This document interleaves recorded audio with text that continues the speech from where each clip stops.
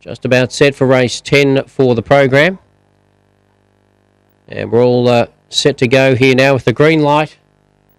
And we're ready for a start. Race number 10. Set.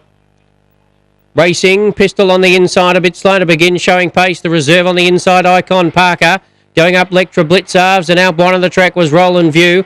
Then Champagne Lux very deep on the track. Marvellous Midge coming up to the corner. It's still Icon Parker. Now being tackled by Roland View. Roland View goes to the lead. Roland View wins it. Second placing Icon Parker. Lectra Blitzarves third. Then Champagne Lux. Further back was Marvellous Midge. Then Ernie's Legacy. Well back Full Tilt Pistol was one of the last. 17.79.